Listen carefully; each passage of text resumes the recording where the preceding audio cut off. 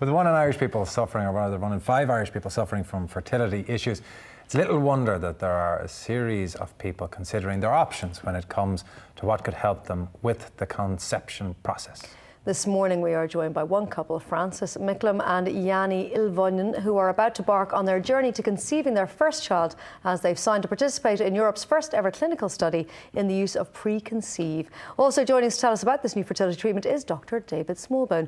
You're both very welcome this morning. You're all very welcome. Francis, Jani, first of all, I'm going to say what I'm going to say to you when you sat down. Fair play for talking about this in public, because it's a big deal, you know, to talk. It's something very private and very personal, and I know you're choosing to talk about it to maybe help other people. Absolutely. And we're going to be following you throughout this journey. No pressure. But tell us, Francis, about yourself and Jani and your story together and how you've arrived at this point. Well, I mean, we decided to, well, we thought we knew that each other were the right people to have a family, because Jani's a very loving man, very responsible, and that's what I'm like. What a lovely team for that to happen. So we went for it. It was part of our lives to focus on our health and generally on health. That's what I do for a living, the energy healing and advocacy. So I love everything natural. And you've been trying yourselves, and this sounds very intrusive to ask these questions, but that's what we're here to discuss. You've been trying yourselves to get pregnant naturally for how long?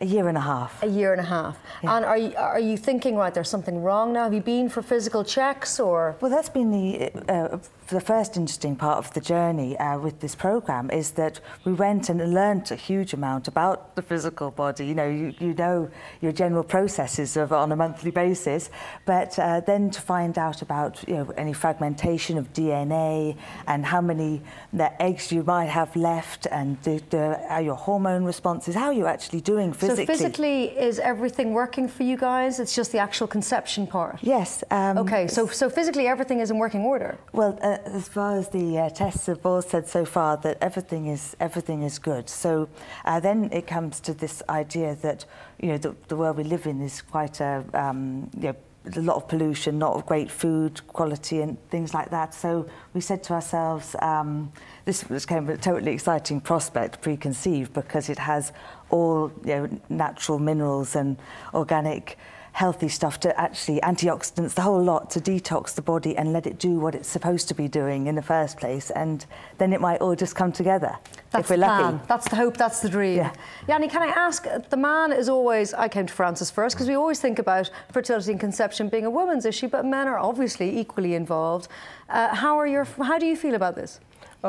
This is actually a great process and great journey. So it's coming a lot of new information about it, and that whole process has been great. There's all detox and everything like that. And I think for man, it's normally it's kind of difficult to talk about those things. So I think hope that's give a new kick for man around and actually have a chat about the things and bring that up.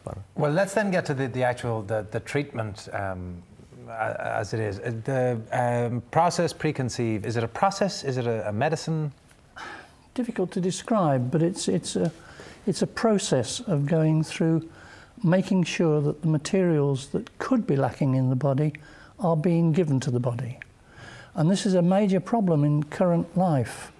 Our food doesn't always contain what it should, and we have no means of knowing whether it does or it doesn't. And what are the kind of things that you find to be absent?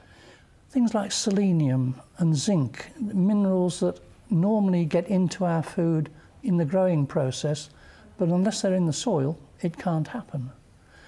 We have a big problem in the Western world in that many of our growing processes do not allow our food to contain what it should. Now, but surely, doctor, if you took, I mean, a basic bowl of cereal, a fortified milk, any of those things, surely we have the opposite problem. We're inundated with irons and vitamins. The problem is, it's what the format of those materials is that's present. And most fortification is not done with the body in mind, it's done with making sure that the so-called mineral is present. Now, our bodies can only use them in certain formats. And one of the things we have to do is convert the unusable ones into usable ones. This takes energy and other materials. So to sum up, pre-conceive is essentially telling people to be healthy, exercise well, stay away from bad things in your life, which is the general advice that would be given to couples trying to conceive anyway. Absolutely, but it's also providing the raw materials to ensure that they're not missing something. Because Francis, yourself and Jani, you're into energy healing, you're into a healthy lifestyle, you only eat organic, you know, you're super healthy by Irish standards, so you're doing all of this anyway. So why would pre-conceive be something that you would feel the need for in your life? Well, I think it's we're all interacting all the time. So I think you know, coming in and out of Dublin, coming in and out of any situation, workplace, is going to have some sort of impact on us. So we're not getting away scot-free living in a bubble of pure happiness. But at the same time, the other lovely thing is that we've focused on it as a chance to prioritise this time, this chance. You know, my age was a factor. Do you mind if I ungallantly ask your age? 43. 43, okay. Yeah. Plenty of women getting pregnant at later ages now with the help of IVF treatment and other fertility treatments, but you're really trying to pursue it naturally. Yes, I do have a belief that, you know, what's for us won't pass us by. So I want it to be natural, or for something else to happen. I don't mind, but yeah, it's a chance to say, right, this is, you know, the summer of love. Why not? You know, good food. Support the body, get to know what's happening in the body. And as you said, you focus on it, you know, whereas even people are trying to get pregnant, they're still working, they're still making sure the house is all right, and it's kind of at the back of their minds. But for you now, this programme has made this a priority, so you're really focusing on it. Yes. Okay, with a view to hopefully getting pregnant, conceiving your first child. And we're going to be following you. It feels really intrusive that we're going to be... We're not going to be following every single bit of this process. You're going to be reporting back to us on how you go and how you find pre-conceive. Well, it's funny because my aunt who lives in Dublin, she might be watching, she and my mum are a twin.